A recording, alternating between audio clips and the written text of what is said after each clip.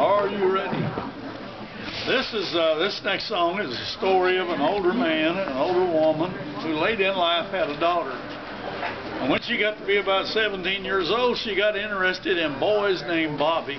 We put a little melodrama in this song. Edsel, the banjo picker to my left, is going to play the old man. Now, the old man would sit around the house late in the afternoon picking on his banjo, looking real mean. I think you get the picture. I'm going to play the old woman, and by the way, she did have a mustache. Now, the old woman dipped snuff, and late in the afternoon, and it ran down the left side of her mouth because she wasn't on the level. Late in the afternoon, she sat in a rocking chair, rocking, a dipping and a dripping. One day, this pretty little girl went out and found her a boy named Bobby. Brought him in the house late one afternoon. There sat the old man picking on that banjo, looking real mean. The old woman sitting there looking straight ahead, a dipping and a dripping. The little girl held that boy's hand real tight, looked at her daddy, and she said, "Now, Daddy, dear Daddy, don't you be afraid. Tomorrow I'm gonna marry my darling Bobby Wade." Boy, the old man looked over at her real mean. Not right. The old woman sitting there looking straight ahead, a dipping and a dripping and a rocking.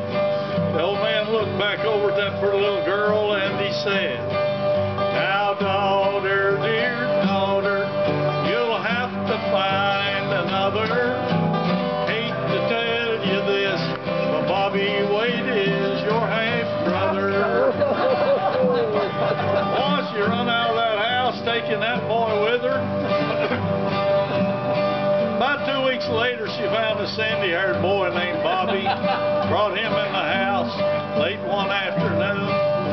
There sat the old man picking on that banjo, looking real mean.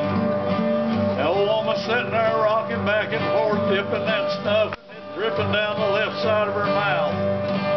The little girl held that boy's hand real tight, looked at her daddy, and she said, "Now, Daddy, dear Daddy, don't you be afraid. Tomorrow I'm gonna marry my darling Bobby Quade." Boy, the old man looked over at her meaner than he had the first time. Yeah. The old woman sat there looking straight ahead, rocking back and forth, a dipping and a dripping. The old man looked back over at that pretty little girl who was holding that boy's hand real tight, and he said, "Now, daughter, dear daughter, you'll have to find another.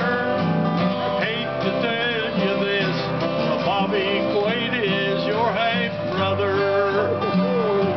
Lord, she run out of that house, dragging that boy with her, thinking, how many kinfolk do I have that I don't even know about? About 2 weeks later, she found her a long, tall drink of water on a mountain type guy, about 6'8", weighed about 240, blonde-headed and blue-eyed. Brought him in the house late one afternoon, and he was grinning ear to ear. There sat the old man picking on that banjo, looking real mean.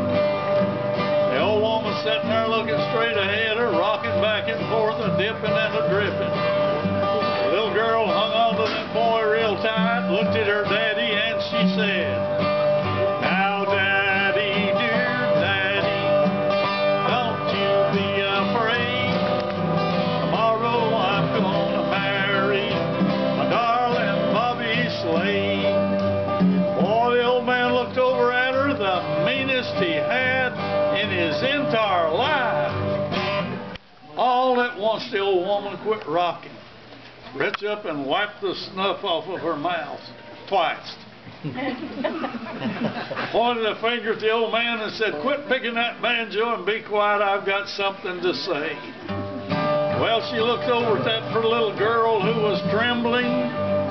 By now, that long, tall drink of water on the mountain had lost the grin off of his face. Her mother looked at her and smiled